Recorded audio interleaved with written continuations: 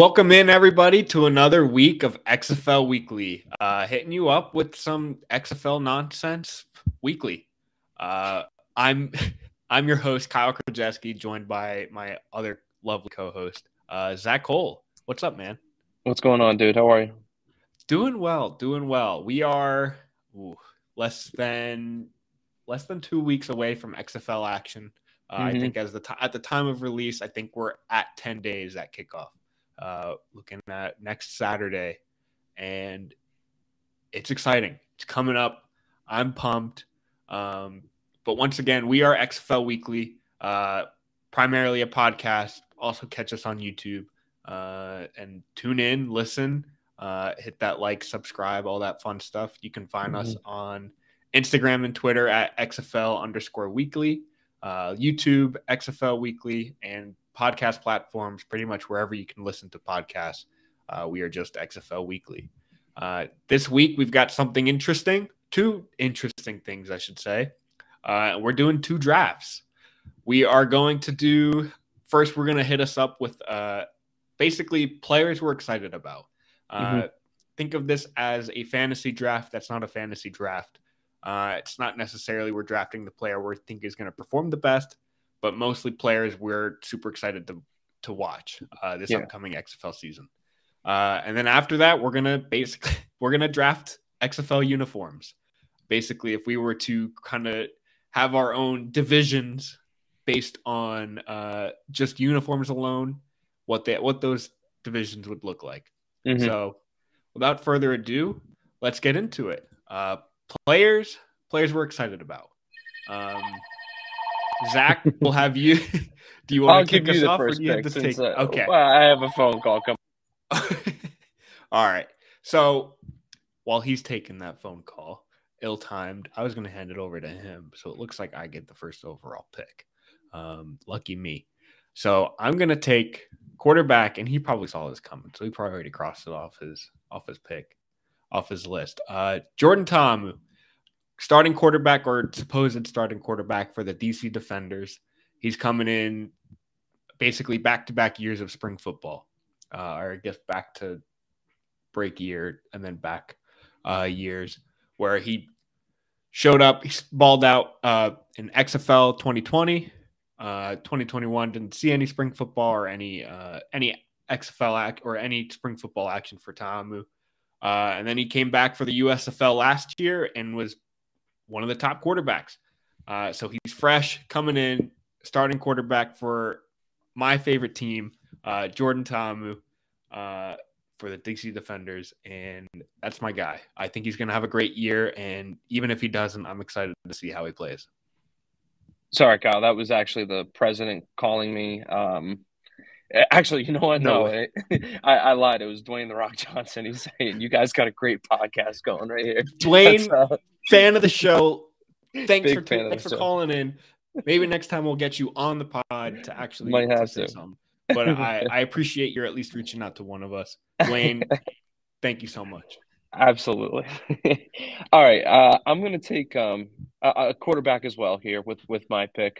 First, I loved your pick with Ta'amu. He's exciting. He's fun. He's, like you said, he was probably the MVP before the previous XFL shutdown. So actually, great pick PJ Walker. We completely forgot Walker, but he's PJ the definitive. Yeah. But then it was the USFL Ta'amu. Okay, that was his league. Well, I'm going to stay in line with you here, and I'm going to go with, I guess maybe it's a meme favorite, a fan favorite. I'm going to go with Ben DiNucci, and he's going to be my guy here. I think he's just going to do some exciting stuff up in Seattle. I love that he's got, I'm not going to name drop, but he's got some good wide receivers on his core there.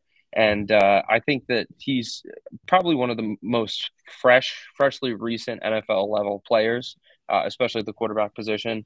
We mentioned a couple guys on past weeks, and there's another guy who I don't want to name drop again, the quarterback for the Battlehawks, who was also an NFL player, but Ben DiNucci was in the league as recently as just this past season, and he might have even tried out for a couple teams this year. So I think he's going to be fresh. I think he's going to be ready. Everything that I'm seeing coming out of Seattle seems like he's the man. I've seen all kinds of just goofy stuff on their social media accounts with him. So I'm excited. I think Ben DiNucci is going to be fun to watch this year. And DiNucci, man, he's an interesting fella.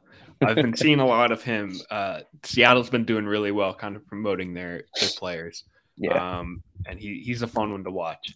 Speaking of fun one to watch, in Seattle, I'm taking the guy Josh Gordon.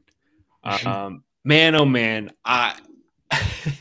he was on the just such a large path to be one of the best NFL receivers.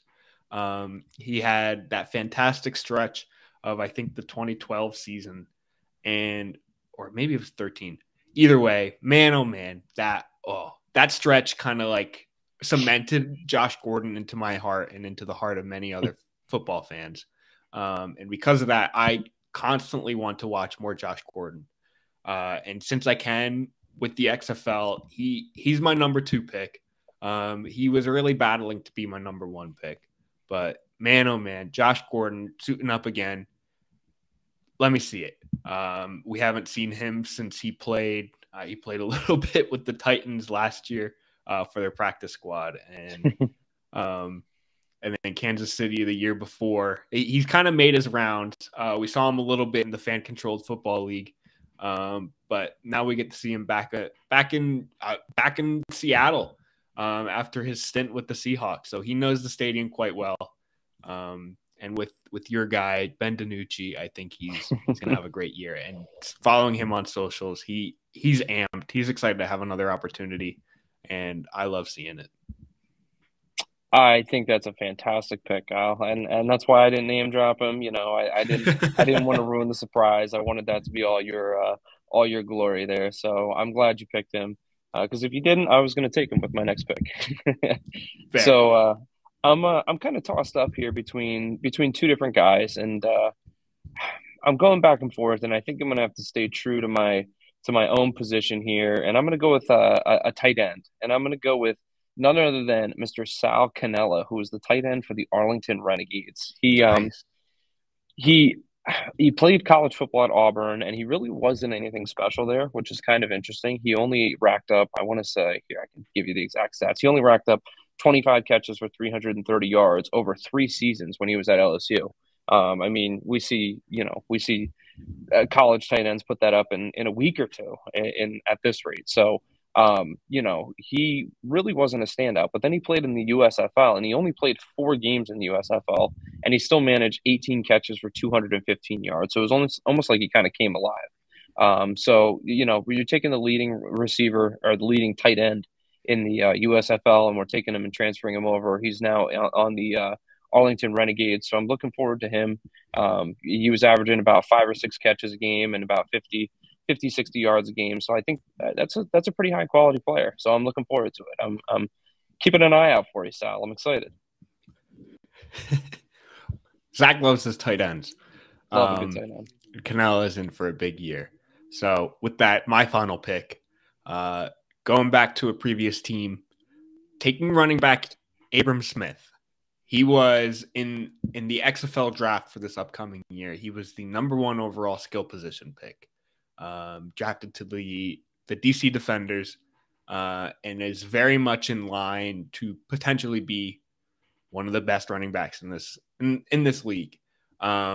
He was an all-conference running back for Baylor just 2 years ago, and then kind of had a minor stint with the Saints. Kind of an undrafted signing, and didn't really make the regular season squad.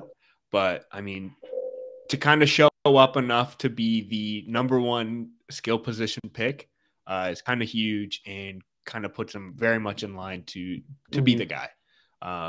So give me Abram Smith.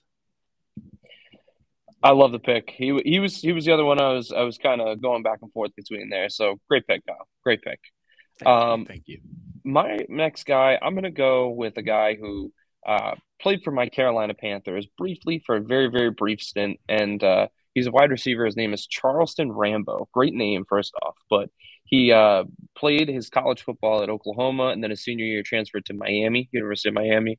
And he was just absolutely electric everywhere he was. When he was at Miami, his senior year, he racked up 79 catches, over 1,000 yards, 7 touchdowns. Like this guy was legit. He had a couple games over 100 yards receiving. Even went for 200 against Georgia Tech in let's see, week 10 of his senior year here. So he's electric. He's 6'1", pretty good size. He can move decently well. And he once again plays for the oh, I just lost it. I just completely lost it. Hold on a sec. Sorry. Charleston Rambo. Orlando Guardians. I totally knew that. I'm Love sorry. it. He plays for the Orlando Guardians. So I'm just looking forward to watching him play. It's a different team. I feel like we haven't talked a lot about the Guardians on the show so far. So I'm looking forward to seeing him ball out a little bit. Beautiful. And that'll be it for our players we're excited to watch picks. Going down the list, I had Jordan Ta'amu, Josh Gordon, and Abram Smith. Zach had himself a lovely squad in Ben DiNucci, tight end Sal Cannella, and wide receiver Charleston Rambo. Beautiful picks. And man, oh man, I guess in general, we're just excited to see all of these guys play. Absolutely. Another year of XFL, making his way back. And then let's flow into some uniform draft picks. What do you think, Zach? Should we take all of them? Like just do a 4-for-4 split? We don't want to leave two off the table. You know what? No, I think we should leave two off the table. we gotta tell two of these teams to step their game up. So I think we should go. Game. Yeah. I think we should go 6. Let's do 3 and 3 again. What do you say? 3 and 3 again. Let's do it. We're gonna end this draft and be like, no, you guys got to step it up. Come back, go back to the drawing board. You got 2 I'm calling weeks. the Rock. I'm telling him to I'm calling him back. Better. Listen up, my guy. Give these guys a new uniform. All right. So I had the first overall pick. While I go take a call now, you can take your pick. Well, I'm going to keep this pretty brief because I don't know how much we're going to say about uniforms here. But I think personally, the easy 101 in this is going to be the Seattle Sea Dragons. The orange, the dragon on the helmet, the stripe down the middle of the helmet, everything is just beautiful about these uniforms. I even love that the orange is a little bit modified on the pants of the home jerseys, the white jerseys. It's brighter. It kind of pops out a little more. Just love everything about them. Seattle Sea Dragons, my 101. I hope they give us an all orange game. That would be cool. At least one. I would like that. One game this year. But I actually just got off a call with Ben DiNucci. He says now he's really going to ball out because not only did you draft him, but you drafted his team uniform. That's my guy right there. So he's going to show up for you just because. Shout out to that one season you played at Pitt. Hail to you, Ben DiNucci. We love you. Ben DiNucci, big fans, huge fan. But I'll take the Houston Roughnecks. Something about the way that these numbers on this uniform just really stick out to me. They really do look like the oil splatter, and I really hope that's what they were going for, and it's not just a random chance. But knowing the XFL and how much intent and love that they put into these uniforms, I'm going. Yeah. I think it was purposeful. I also love the divided helmets, blue on one side, white, and then red. It's incredibly beautiful. Big fan. I think that is incredible use of colors. So yeah, give me the Roughnecks. Great way to design your uniforms. Oh, I'm in a bind here because I have 3 that I really, really like. And I'm hoping maybe you make my choice easy and you take one of them with your next pick. Otherwise, I'm going to be walking out of here feeling pretty bad about myself. So I think what I'm going to go with for my next pick here is going to be the Arlington Renegades. I really love it gives me Houston Oiler vibes is what I get from it with that baby blue and the red.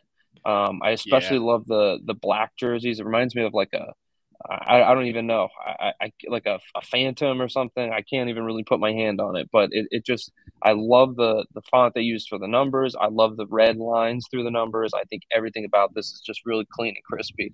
And I think the dark helmets will be a good contrast too. That's a great one. I'm going to roll with, and this isn't a homer pick, but I'm rolling with the DC Defenders. Nice. I think what really wins me over is the helmet. The white camo is probably the best helmet I've seen, at least out of the XFL. And I just love the use of just that white space, using it for camo. Why not? I also think the all red uniform is just clean. Hmm. I love when they kind of match those two colors. And I just clean uniforms, beautiful helmets. Give me the Defenders. All right, for my last pick here, I think I'm gonna go with. I've been going back and forth, and I think I'm gonna go with the Orlando Guardians for my last pick. Something about Ooh, the neon green is really just catching my eye. And believe it or not, I actually like their white uniform concept better than the green uniform concept, I think. With the dark helmet, I think it's just a really good cohesive look. I'm going with the Guardians as my last pick. Guardians. Oh, now you're really putting me into a bind because I'm stuck here. But I know. Oh, you know what? I'm doing it. San Antonio Brahmas. There it is. It's another one. It's the helmet again wins me over. When they first announced, showed off their uniforms, their helmets with the white or the yellow kind of horns. Yeah. Initially, they just kind of just connected in the back. But now I've been seeing pictures where like the back where like those two connect is a B, like just a Ooh, black B, and nice. that's beautiful. I love the yellow. Throw yellow on a uniform. I'm a fan. Something about it just sticks out to me. It's kind of like creating a team in Madden. You get to pick the colors. This looks like one of those uniforms with a little extra spice to it. I love it. Give me the Brahmas. I think the yellow is just a fantastic use, and I hope they It's give the us. it's the Steelers fan in you. It's the Steelers fan in me, but I also love the combo, the black and black jersey, black pants. Again, you combo colors. I'm a fan. Um, so that's my team. So unfortunately, running down the list, it looks like we've got the Zach picked the Dragons or the Sea Dragons, the Renegades, and the Guardians, while I picked the Roughnecks, the Defenders, and the Brahmas. So unfortunately, it looks like the Vipers and the Battlehawks are Mm. left to go back to the Oh chopping man. block. They've got to figure it out. Gotta say though, I don't hate their uniforms. It's not like the Battlehawks could do better. I'll admit it. I think I'm I just think disappointed. There's so much room for more is I think my biggest issue. Like I don't dislike them, but there's room for more. I think the Vipers could have used a little bit more of that red.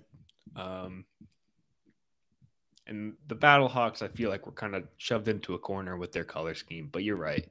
They more could have been used. And a little upset we don't have that, but at the same time, that's why they are our 7th and 8th ranked uniforms. But either way, beautiful uniforms. I'm excited to see Absolutely. these on the field. These helmets, I guess in general, are all really good. I loved your first overall pick. Sea Dragons are by far Thank you, the sir. best ones. Thank you. Thank you. All right. There we have it. Our players we're excited to see in our uniform draft. Hopefully, The Rock kind of takes notes, steps up those uniforms for those two teams. But if not, we're not going to blame them. Either way, everybody, thank you for tuning in. It's been a lovely week. Next week, we'll probably be preparing for week 1. I'll Yep. probably be decked out in uniform, ready to run on the field with everybody. But they probably won't allow that. So I may just be doing that in this room again. Either way, we're less than 2 weeks away. We're amped. XFL is almost here. Just got to get through the stinking Super Bowl. Man. But either way, thank you for tuning in. We are XFL Weekly, coming at you weekly with anything and everything XFL. Be sure to like, subscribe, follow, download an episode. Anything and everything. We love to see the support. And once again, see you next week. See ya.